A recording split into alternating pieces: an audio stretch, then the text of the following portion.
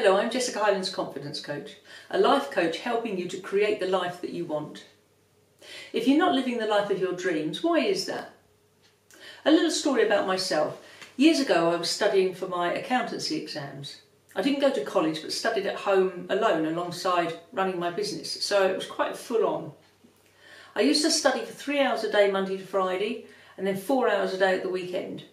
I didn't take a single day off in the 4 years of working towards the final exams.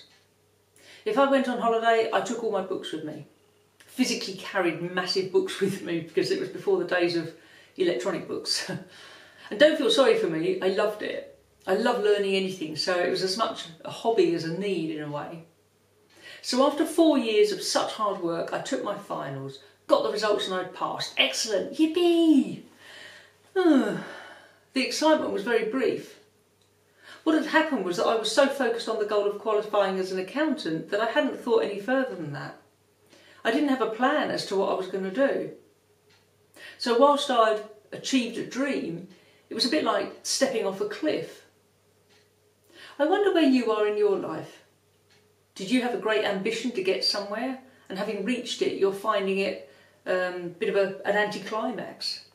Maybe for you it was the same as me, where you sort of ran out of plan. You had a plan, a great one, which was so focused on the result that you hadn't thought any further.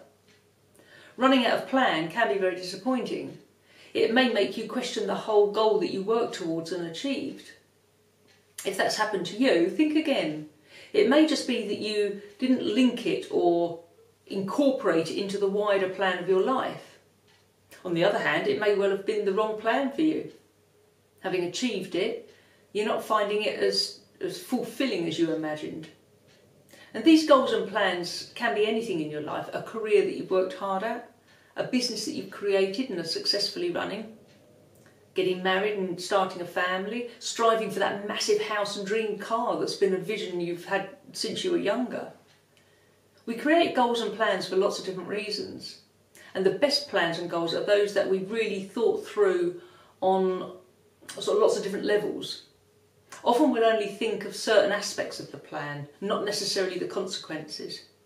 For example, let's say you know that a particular career will make you a lot of money, it'll bring you a lot of prestige, and it might help you find a life partner of good standing, let's say. Seems a no-brainer. Away you go and work your way up in a firm to reach the pinnacle of your success.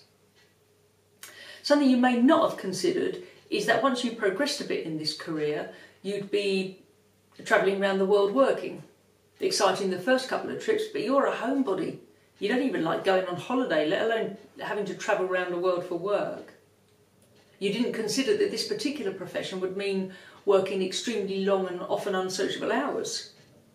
You don't thrive on a go-go lifestyle. You need your relaxation and a good 8 hours sleep a night. Entertaining clients. Your ideal social life is made up of lots of one-to-one nights out of deep and meaningful chats. You wouldn't throw a dinner party for your friends, let alone for strangers that you're trying to impress. Oh, what hard work that is for you.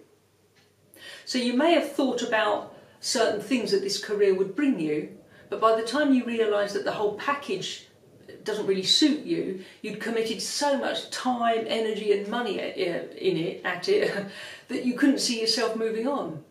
And this same principle applies to work, social lives, romantic lives, everything. We aren't necessarily tied forever to decisions that we've made in the past. So if you're questioning how happy your situation is making you, let's have a chat about it. We can see what you really want and what you might need to change to get that. And it won't necessarily mean jacking everything in and starting again. Very often, by changing relatively small things around us, we can change our whole experience of it. So let's have a chat. Give me a call or drop me an email, the details are below. And let's turn your life around to being one that you enjoy in every respect. So I look forward to speaking with you soon. Bye for now.